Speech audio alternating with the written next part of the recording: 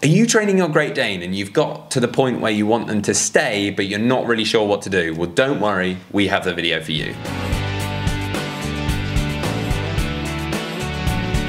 Welcome back to the Fenrir Great Dane Show. My name's Joe and I'm a certified canine leader here at FenrirCanineLeaders.com. We are dedicated to helping you learn everything you could possibly want to know about the Great Dane, and then how to become a high-level canine leader so you can raise your very own. So if you're new here, don't forget to subscribe and turn on that notification bell so you never miss a future upload. Getting your Great Dane to stay can be really tricky, so don't worry if you're having this problem.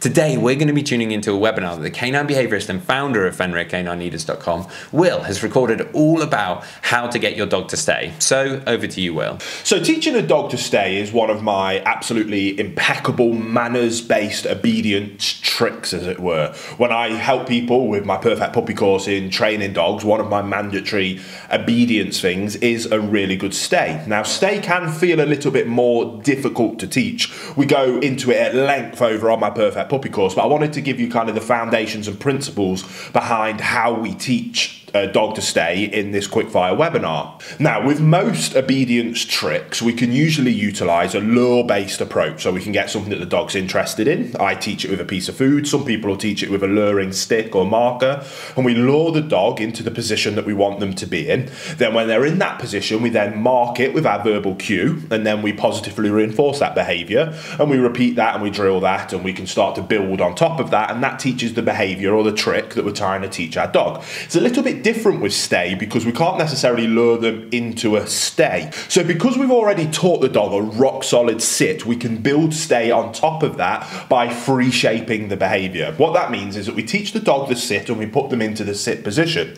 Then we use our verbal marker first of stay, and we ask for a very short period of time of the dog's remaining in the sit behavior. Then we praise and reinforce that, and once we've asked them to stay, we give them a second, so it might look like this. If we use my dog Sully as an example, Sully sit, good sit. Sully stay, good stay. And then they get the reward on the good stay. So we've marked them. Now in the dog's mind, they'll be a bit confused to start with. Then what you want to do is simply build up the amount of time, distance and distractions that you ask that stay behavior in. So we start like all building blocks and foundation layers of teaching a dog to learn a new behavior under very low distraction. Set them up for success and make it as easy as possible for them to achieve that success. We can then celebrate that success and positively reinforce those behaviors that we're trying to teach. So we ask them to stay. We might ask for half a second and reinforce that. Then we ask to increase that time slowly to 2 seconds, 3 seconds, 5, 10 seconds, 20 seconds, and you'll be able to get a dog to remain in a stay for extended periods of time. Now with stay, like I say, oftentimes it's quite confusing, and almost we need the dog to fail before we can really help them understand exactly what it is that we're asking of them. So when you're first teaching stay, don't get frustrated or annoyed if your dog breaks from the stay. Instead, remain extremely calm and consistent as a high-level canine leader and bring them straight back into the sit position, exactly where you asked them to sit down, exactly the same place, back into that sit behavior, and then ask for the stay again, looking to build the amount of time that you were waiting for. Now, once the dog fails and you instantly put them back into the position, once you've repped that out a few times, then it will really start to cement in the dog's mind, oh, that's what this verbal cue of stay means. I need to stay in this position that I'm in until they tell me that I can break. So when it comes to stay, build it gradually, free shape the behavior by setting the dog up for success and being able to reinforce the success.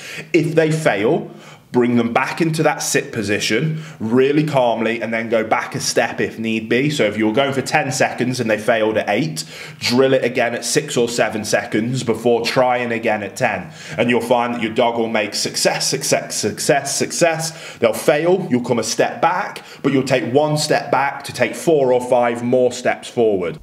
Hey guys, very quickly, I just wanted to ask, are you following us over on Instagram? If you're not, there's 2 accounts that I would love for you to check out. The first one is our brand account, at Fenrir Canine Leaders, where you can see more about our industry-leading products that we create. If you're interested in following me personally, that's at I am Will Atherton, where you can see behind the scenes of me working with some of the most extreme behaviour cases in the world and what it takes to run these kind of YouTube channels. And maybe if you just want to be able to come over and chat with me, that's the place for you. So there'll be links down in the description description box for both of our Instagram pages. I'd love for you to come and check them out, and hopefully we'll chat over there.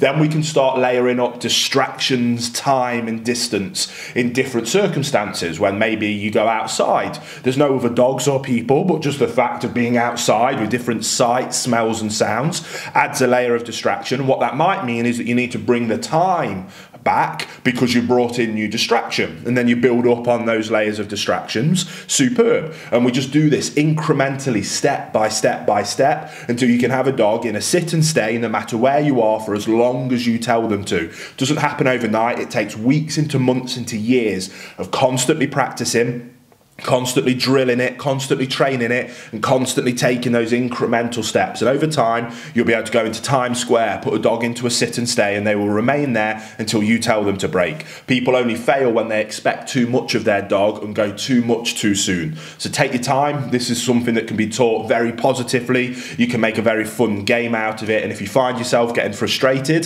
that's probably a signal to stop the training session, take a breather, and then next time go back a step and build up on it from there. If you're getting frustrated, the problem lies with you, not with the dog. So take a breather, stay calm, consistent, and build back up from a step below. And I promise you'll get there, but teaching your dog a rock solid stay is fundamental for having that perfect canine companion that you've always dreamed of. There you go, guys. Some really useful tips and tricks that you can put into practice with your Great Danes straight away to get them to stay. I really hope you enjoyed today's video. If so, get involved in the comments down below, as we would love to hear from you. Don't forget to subscribe and turn on that notification bell, as we have 2 dedicated videos coming here every single week. So I can't wait to see you in the next episode of the Fenrir Great Dane Show.